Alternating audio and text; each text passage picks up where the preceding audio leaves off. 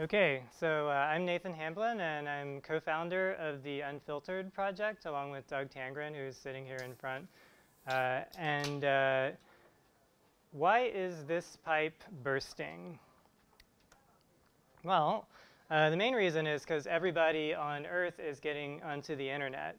The internet is still growing rapidly in population, and the people that are on the internet are more and more active. So they're doing more different kinds of things. And another thing that jumps out at me about this graph is that in the United States and countries like it, we already reached our plateau in the user population of the internet some years ago, but the internet's still growing. All the growth is coming from different places and different people. So if you think the internet is converging on a single kind of website or people doing the same kind of thing, it's really not happening. It's diverging in the other direction because each new user is more and more different from the last one. It's reaching a different population of people. The internet is getting increasingly diverse.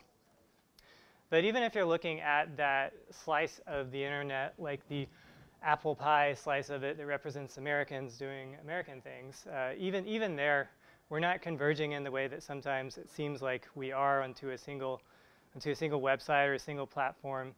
Every time it seems like everybody's, huddling into the same thing, like AOL or Facebook, then you find some new upstart comes in and shakes things up. So if you don't know what it means to put a pin on something, just ask someone of the opposite gender, and she will tell you all about it. But this is just a website called Pinterest that is like right in Facebook territory, and just like taking on user activity. People are sharing things with it, and it's right there on the wild web. Even though we think of those kinds of users as maybe less sophisticated internet users that would be happier if they were just on some controlled site. In fact, they keep going to different kinds of sites. So I found this chart on Oracle servers, even though it's ancient. This is the J2E architecture. And something I noticed about prescribed application architectures is that as they get older, they become universally despised. But there's sort of like a honeymoon period where they're new and they're kind of okay, and before they're even built, they're always going to be the best thing ever. But it just, you have this cycle of love and then disappointment that happens at the end, and that's kind of sad that happens to application architectures. So this is what the Unfiltered application architecture looks like. We call it UA for short. There's nothing wrong with the video except for the blue tent.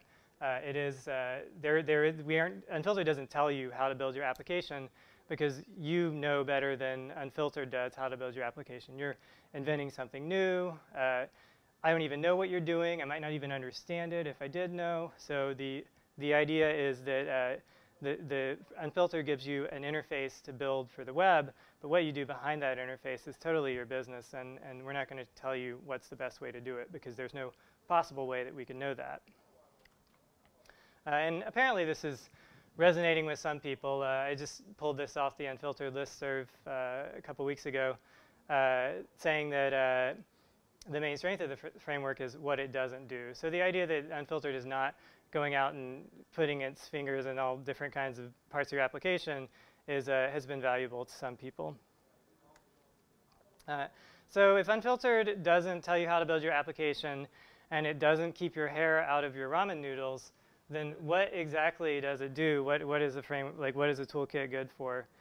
It just does HTTP. That's its full aspiration for what it wants to do for you. It just wants to help you with HTTP and putting your application, exposing it to the internet so that people can do things with it. So we call that Unfiltered being a toolkit for servicing HTTP requests in Scala. That's its mission. So what exactly does that mean for, in the initial build, and still importantly, that meant that you were building servlet filters with Unfiltered. And servlet filters are a great way to build for the web on the JVM. And as much as we can laugh about J2EE and other big architectures, servlet filters is itself a pretty basic and modest design for how you can do that kind of interaction. It's just that it's for Java, right? So we wanted a way to create these kinds of filters in Scala.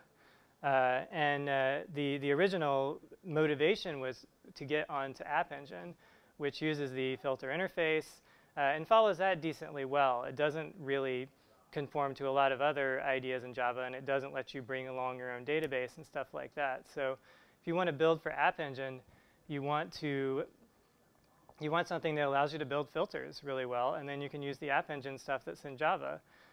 So whereas if you're using a large framework that has its own ideas about the full stack of what you should be doing, then that framework is going to have to be ported to App Engine in order to get the rest of the stack on there. And then by the time they're done with that, Google's going to change the pricing model, and nobody's going to want to be on App Engine anymore, and then you've wasted your time. So it's better just to write straight for the spec in that case, because then you can just write only the application that you need to write. So here's an example of making a filter in Unfiltered. So the Echo class that we made also implements the filter interface. You don't see that, but it is just the same as a filter that you might make in Java. And all it's doing is taking the path that you requested and responding with it. So it's just a very dumb Echo filter. So how would you use this in your servlet container? Exact same way you'd use a Java filter. You just throw it in there in the web XML, and it will work. So what if you're writing an application and you don't have a servlet container, and you don't really care if you have a servlet container or not, because you're not doing that kind of stuff. You just want to put something on the web. Well, fortunately, the Jetty project has been doing this for a long time, embedding a server for you inside your application so that you can write servlets and filters and then just start them up from within the app. So Unfiltered just gives you an interface to Jetty so that you can do that in very little code. So here we're just doing the same configuration that was in the last slide. We're just starting up a server with our Echo filter and running it. But then you start to think, well, if I'm not tied to the servlet container paradigm, then do I need to use it at all? Well, no, you don't need to necessarily. So if you want to use a server like Netty, you can use that with Unfiltered as well, using the same vocabulary and the same path matchers and the same response functions as you would use to build up a filter, you can use to make a Netty handler. So this was a pretty straightforward conversion. That was initiated by Dag, I think is in the other talk. It works the same way. You create a handler, and then you give it to Netty and start it up. Now, the thing is, if you're using Netty, you aren't usually building exactly the same kinds of apps that you would if you were writing a filter. You want to do something that exploits the raw networking capability that you get from Netty. So Unfiltered has no opinion at all about what you do with that stuff. It just gives it to you in a type-safe way. So if you have a request that comes in for some magic path, then you can just take out the underlying context, request, and event, which are Netty typed objects, and do whatever you want with them. And I don't know what you're going to do, and you can do. It doesn't really matter as far as Unfiltered is concerned. You might want to respond at some point, otherwise the connection will just be left open forever. But I don't know, maybe not. Like, that's up to you. But the neat thing is that even though you have all that access to the raw functionality of Netty, you still have your vocabulary for responding to requests with the unfiltered objects that you already know from working with other things. So you can handle the boring parts of your application and a tiny little bit of code, and then you can get into the nitty-gritty, with the same stuff around it, but working with the underlying library. So why bother with a small framework? Like, what's the real motivation to use something like this?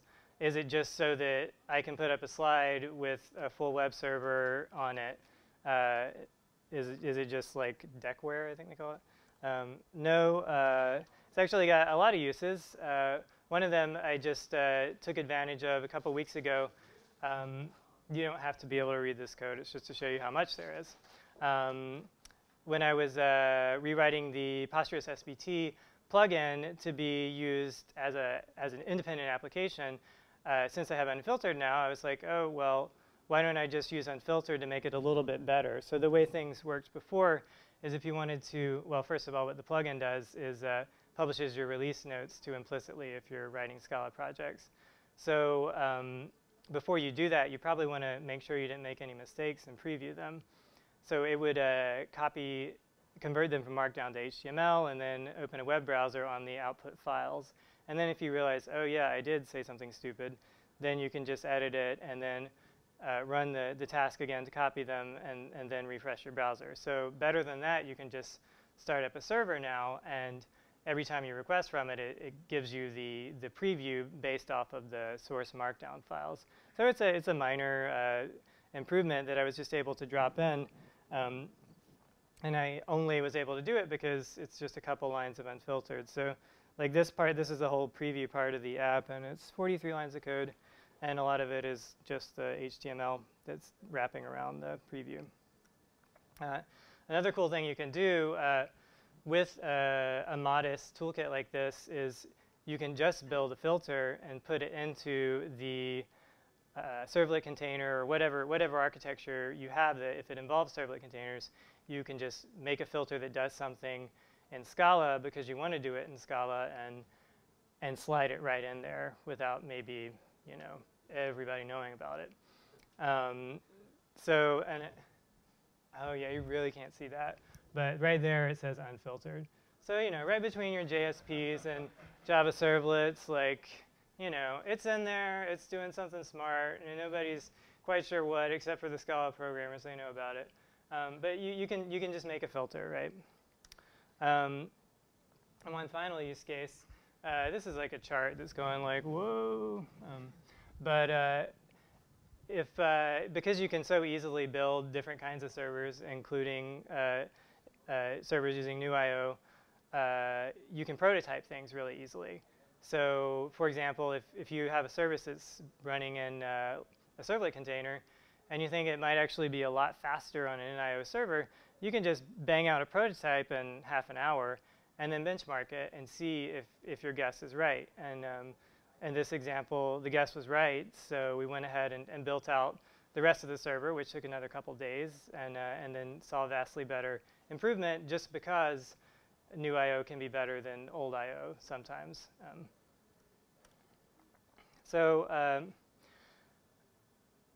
Unfiltered, it turns out that it didn't invent this idea that small tools that do one thing well are really good.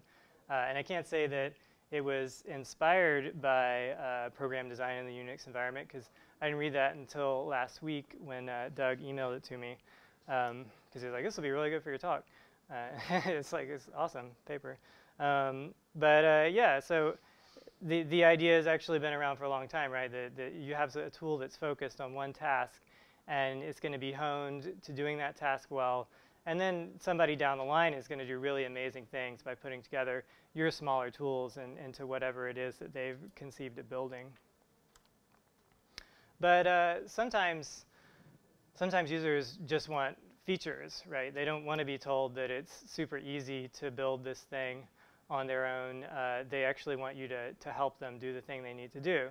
So we came up with this idea, which is anybody could come up with it to build on top of Unfiltered, but just to build kits that are for particular features that you want to have in your application.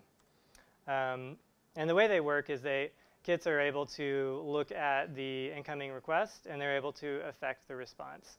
Not by doing anything magical, but just by using the request, the pattern matching that's already in place and the response functions that are already in place. They just wrap around that and make it work in a particular way. So the first kit that we made was to have gzip encoded responses in your web server, something a lot of people quite reasonably want to do. So at first we were like, well, we'll just give you a matcher that will only match if the client says they accept gzip. And then you can respond with a header to say, oh, this is going to be gzip encoded, and then you can encode it that, you know, you can put a filter in front of your response to compress everything, and then you can respond. That seems all right, but it's not super easy for the application to factor out that logic.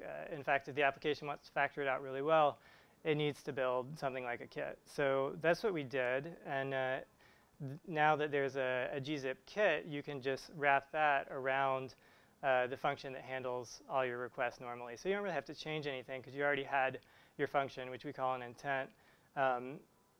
You just wrap it in this kit, which is going to do some smart stuff before it calls your function and handle a response and compress the response if it's appropriate. Even so, and importantly, the raw materials for doing that work are still there in Unfiltered. The thing we built the kit with is right there available for you to use in a straightforward way. So maybe you have a service that serves gigantic text files, and you simply refuse to serve them unless the client accepts gzip. That's fine. You can just match against that header, and if the client doesn't say they accept gzip, then you can return and say, sorry, too bad for you.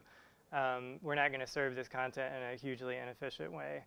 So that's not, that's not built into Unfiltered, but if that's how you want to respond to the request, that's your business.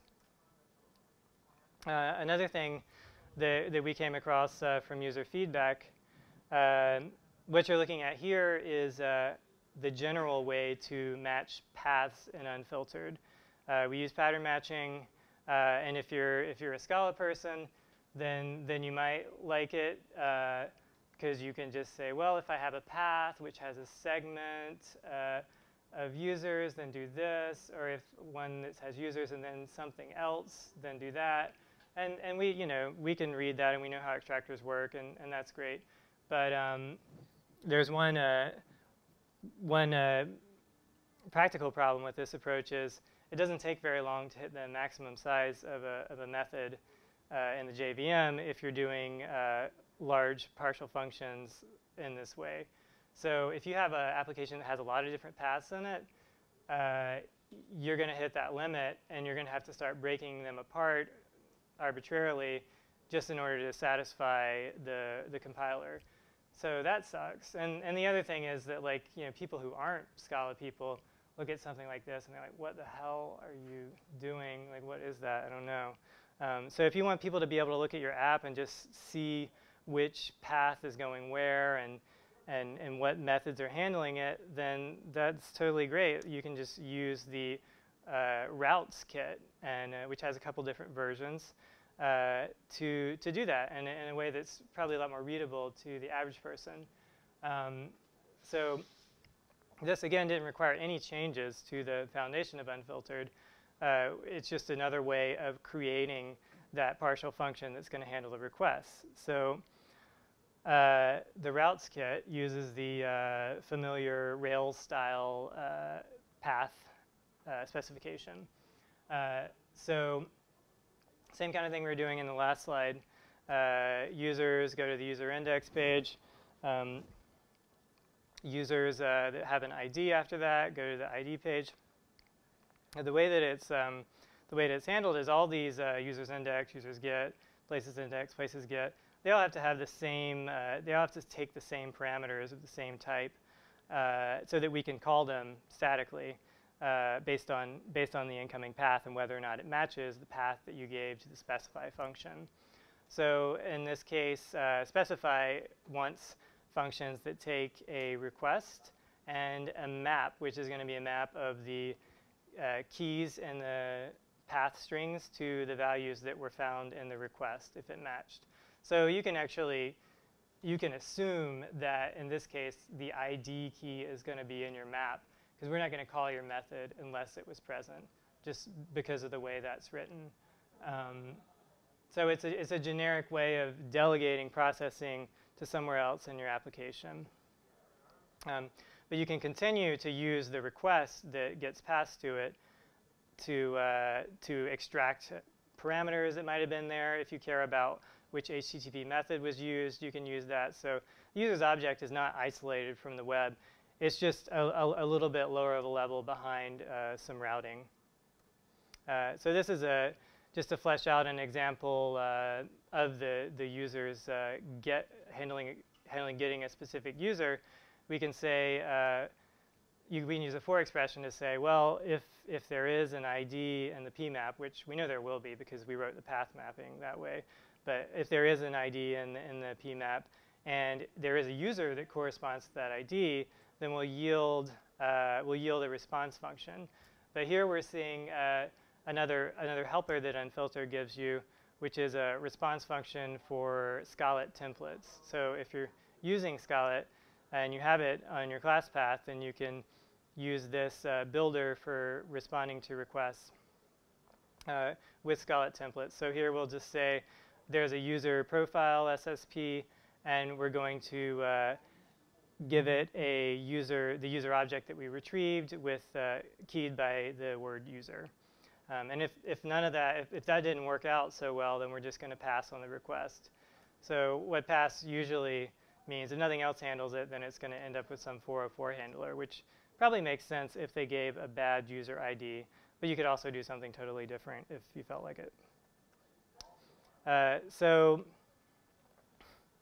to sum up, Senator and felon Ted Stevens once referred to the internet as a series of tubes. And we all giggled when he said that for a couple of reasons, but one of them is just that the internet is not that organized. The internet is not that clean. It's not this like, cylinders next to each other extending forever and from here to there and taking your data from, the big phone company back to you. Like, we're not that organized. We are more, the internet, which we're all part of, is more like a system of dirty old pipes. And they've been put together by a lot of different people at different times, extending them in different ways. And, whether or not it's always the best way, it is always the way that somehow gives some user something that they wanted somewhere. So if you think about how a plumber might deal with walking into a room with a set of pipes like this, he's not bringing with him his idealized, what should all pipes everywhere look like, and I'm just going to replace this with that because, nobody can afford to do that. He's going to find a way to integrate with what's there and add his hot water heater or whatever he's working on, using the different tools that are needed for exactly that task. So Unfiltered is the same mindset of we're gonna give you what you need to integrate with the larger system that you're a part of, whether that is a 6-month-old application or a 6-year-old application, or if that larger system, and it always is, if that larger system is the web itself that you want to integrate with, then the most important thing is that you have tools that will allow you to do your super smart, secret, great idea with and integrate well and cleanly and truly with the web itself, which means integrating via HTTP.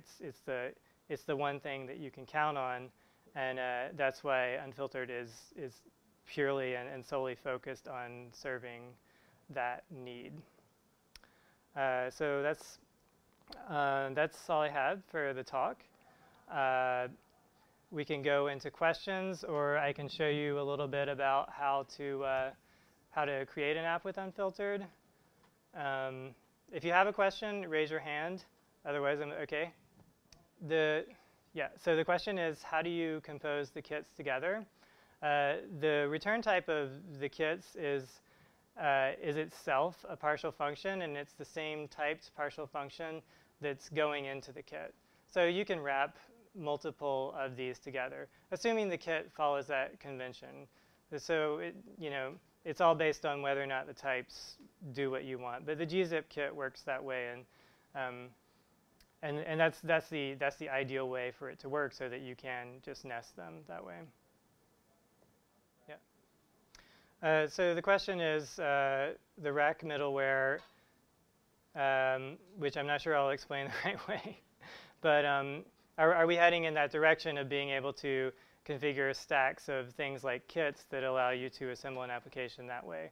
And it's funny because even before we started working on Unfiltered, we were talking a lot about how would we do something like rack in Scala. And I couldn't come up with a good way to do it because the way that is built, it's all dynamic, and it's all based on putting things, into the request and putting state in and doing stuff with it later. And I basically, I wasn't going to be on the project to recreate rack on Scala. And then we spent, a year or two with Unfiltered, and when we started getting into kits, we started solving the same kinds of problems, I think, that people use rack for. So, we're insisting on static typing for everything, so I think it's a little bit harder. It's also a little bit more stable. As far as if it's heading that way, that really depends on community contributions, because we're so solidly focused on making it do HTTP well that we've built all the kits that have been built so far have been in response to users asking for a particular feature, and they say, oh, it's too hard to do it without some help from something, so we built it. But yeah, in my mind, since the kits can be built outside of Unfiltered, I like to see people making them outside Unfiltered, and then if they look good, we'll just bring them in. And so yeah, that is a direction that we seem to be naturally moving. Any more questions? Okay, thank you for your attention.